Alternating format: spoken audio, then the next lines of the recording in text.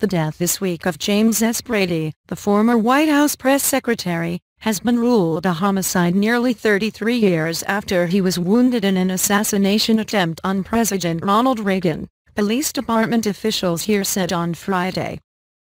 Officials said the ruling was made by the medical examiner in Northern Virginia, where Mr. Brady died Monday at 73. The medical examiner's office would not comment on the cause and manner of Mr. Brady's death. "We did do an autopsy on Mr. Brady, and that autopsy is complete," a spokeswoman said.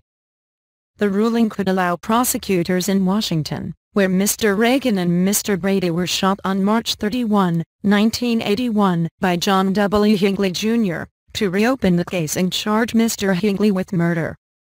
Mr. Hinckley was found not guilty in 1982 by reason of insanity, and he has been a patient at St. Elizabeth's Hospital in Washington since. News of the medical examiner's ruling was first reported by the NBC station in Washington. Reagan, a Secret Service agent and a District of Columbia police officer were wounded in the shooting, but Mr. Brady was the most seriously injured. A bullet struck his head, damaging the right section of his brain.